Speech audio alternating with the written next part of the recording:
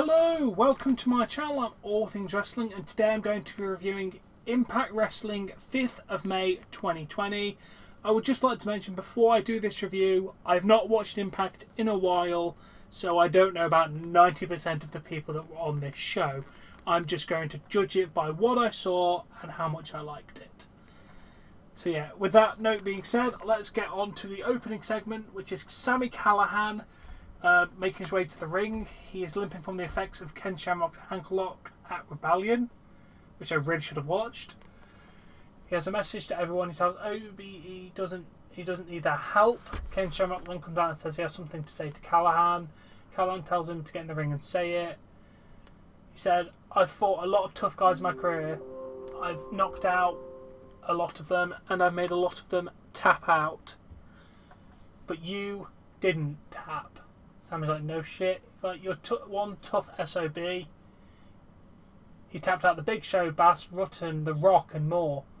Shamrock told Callihan that they only have two choices: they can go back outside and finish this fight, or they can go after what they came here to get, the Impact Championship belt. Everyone in this company came here for that. They can go outside or shake hands and put this behind them. Callahan's considering the offer, and then it's interrupted by Michael Elgin's music. He comes out and says, "I am the rightful champion. I'm Big Mike." Callahan's like, "That you're getting the same crowd reaction that you normally get. Nothing." Michael's like, "I get a reaction when the fans are here and they go home and tweet to their friends. He doesn't need you to use toys like Callihan does to get excited like staple guns, and he doesn't need middle fingers and spitting like Callihan does." He said Callihan can try and put his wrestling boots on, but they won't fit. He said he's the rightful #1 contender. Shamrock says he's here to fight and can go any time. Michael said that he's going to win the title at Rebellion, and that time will come, and the line starts behind him. Callihan wondered if Michael was trying to convince himself or the world that he's so great, but he said Michael is going to do the same thing he always does: choke. After that, Michael made of Callihan and then Shamrock. They brawled until Michael escaped and ran off. Shamrock and Callihan face off. Before anything could happen, the lights went out and Callihan disappeared. Overall, it wasn't a bad opening promo. I mean, it definitely would have felt better with a crowd, not going to lie, but overall it was a pretty good promo. I'm going to give it a 6.5 out of 10. I'm assuming these guys are going to be chasing the championship. Again, I don't really know much. Then we go to Chris Bay backstage. He said it may be uncertain as to who the top contender for the World Championship is, but there's no debate. He is the #1 contender for the X Division Championship. He said he gets what he wants when he wants it. Tonight, he's going to fitness his way into being the X Division champion. He is going to be the first fitness division champion. Okay, overall, alright promo. Chris Bay seemed like a competent promo person. Gonna give it a 6 out of 10. Then we go to Willie Mack. I know this guy, he's good. He said he didn't expect someone to come after his title so quickly, but Chris Bay said he's going to take it from him. What Bay did was fitness his way into Mac, putting his foot up his ass. 6.5 out of 10. Willie Mack's entertaining. I'm not going to lie on that one. Then we go to Madison Rayne and Josh Matthews on commentary, putting over the X Division title division tonight. The North are going to be defending their tag team championships from Canada. Rayne will be doing a locker room talk tonight, and Matthews will be having a sit down chat with Moose, the TNA World Champion. Remember that distinction. They made it clear that he was the self-proclaimed TNA Champion, and they will let him explain his recent actions. Overall, I like the fact they ran down the show. I like when shows do that. We then go OVE, Jake Chris and Madman Fulton with Dave Christ. I'm assuming Chris, Jake and David brothers, cousins, I don't know. And then XXL's Larry D and Ace Romero. The match was fairly decent, actually. D nailed a big right hand on Christ and scored the pin. So, Triple XL has picked up the victory over OVE, sorry, not OVW. Jesus, we're not in developmental. Yeah, overall, I'm going to give the match a 3 out of 5. I found it quite an entertaining contest. Then we move on to the Impact Moment of the Week, Mick Foley versus Kurt Angle. Come on, you've got to see a bit of classic DNA. I like it. We then have Madison Rayne hosting Locker Room Talk with Johnny Swinger as a co-host. Their guest this week is Havoc. She was asked about how she feels losing to Rosemary. She just stares Angle in and asks what's next. Havoc says perhaps they have forgotten what happened to the last person that got under her skin, and Rayne says in other words she's going to be added to the list. Rayne's like, okay. We have your old friend Navia was at ringside last week. Havoc said I don't know why she was there. Rayne says this wasn't Havoc's only old friend to come to Impact and introduced to be there, and then she introduced former WWE Developmental and Shikara start Kimberly. She's now making her Impact debut. Havoc told her that she knows exactly who Lee is, but Lee knows exactly who she is. It was too... But yeah, they kind of rushed the segment, and Swinger was just kind of doing things in the background. Okay, it was alright. I'm going to give it a 5 out of 10. They kind of rushed the end segment where they actually introduced Kimberly, in my opinion. We then go to Cody Deaner. He's parked his trailer and set up shop to begin his self-quarantine. He has got to deal with his neighbour to use his hose and wash his hands. They show footage of the neighbour catching him use the water and yelling at him to get away. And then he was losing his mind, arguing with LJN WWF figures. Like they were old friends.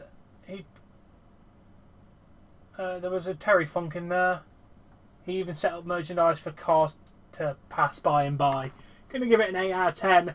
Very funny, actually. Cody Deaner was pretty entertaining, to be fair. We're moving swiftly on to Joey Swinger versus Suicide. Yes, Suicide is back again in Impact. Swinger does trash talking. In the end, Suicide nailed a swanton off the top for the pin. Going to give the match a 2.75 out of 5. It wasn't overly spectacularly amazing, but Suicide got a victory, which was amazing. Nice, welcome back, Suicide. And yes, of course, it's not the same freaking person that was Suicide before, because he left. Oh, sorry, I'm breaking kayfabe. Then Ace Austin commented on tonight's X Division title bout. He said, a brazen SOB who's brand new called his shot for a title match, but who was Chris Bay ever beaten? He ran down the list of people he's beaten. He noted that it took 8 months to get a title shot. He told Bay that he was sorry, but Willie Max contractually owes him a rematch, and he announced he's putting himself into the title match tonight. So it'll be a triple threat match. 7 out of 10. He came off as an arrogant arsehole. Very good work there, dude. We move on to the sit-down interview with Moose, holding the TNA Championship. They recap everything that happened at Rebellion. He said Michael Elgin claimed that he's a true champion, but Moose is the only one who's beaten former champions Ken Shamrock, Rob Van Dam, Rhino, and that makes him a champion.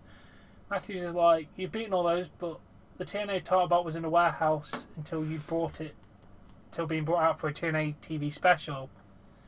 How did you even get the title? He said, it doesn't matter. I don't even know what you're talking about, but the truth of the matter is I'm sitting here as the TNA champion and therefore the real world champion. Matthews noted the #1 contenders tournament for the Impact title next week. Moose said he's pulling himself out of the tournament as he did not care about a second-class title. He has the most prestigious title in the world around his waist. Matthew said he didn't win the title. Moose said he won it when he pinned RVD, Rhino and Shamrock and beat the hell out of most of the men who walked into the building representing TNA. Matthew said he didn't mean to disrespect him, but he didn't win the title. Moose said, before I put my hands on you, this interview is over. 8.5 out of 10. Moose was fantastic. I mean, they brought the TNA World title back, which is amazing as well. I wish it was the NWA, but hey ho. Just reliving my days before the TNA World title was a thing. Then we go to Cousin Jake versus Joseph P. Ryan, also known as Joey Ryan. Joey Ryan got beat up quite a lot and then thumbed him in the eye, rolled him up and got the pin. Beginning of the match 2.5, not overall much, but Joey Ryan's a thing now. Completely different thing. Then we go to what was probably the weirdest thing I've seen on this show. They went to the Don Kovalik Arena in Canada and they had some like pretend fans. They piped in crowd noises and then they bring out people and then they destroyed the people and then they retained the championship. It was overall it was a bit weird. I don't know who are the champions. Just before I mention the North. Yeah, I'm gonna give the segment a 5 out of 10. I don't know what to think of it. It was a bit weird. It wasn't bad, just I don't know what to think. Then Rosemary was being interviewed. She said it's fun being back in the heat of the battle last week, but wondered what the cards foretell for the future. Someone spoke to her from beyond via the cards. She teased she was going to seduce someone and leave them for dead, but she wasn't sure who to start with. Okay, 4 out of 10. Weird. Rosemary's yeah, Rosemary. I like Rosemary, she's a good wrestler. Then Rohit Raju gets interviewed backstage. He said that as soon as Moose has dropped out of the top contender tournament, he's taken his spot.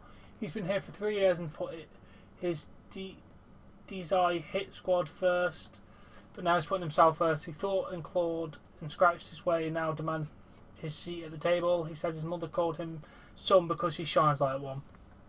6 out of 10. Then we go to the X Division Championship for the main event. Willie Mack versus Chris Bay versus Ace Austin. The winner of this match was Willie Mack with a frog splash.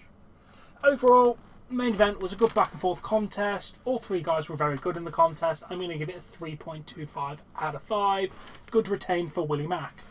And overall impact, I'm going to give it a 6.5 out of 10. I thought it was overall entertaining. I feel like maybe if I knew more what was going on, it would have gone a bit higher, maybe lower, I don't know. This is the first Impact I've watched in a very long time, so take the rating for the show with a grain of salt.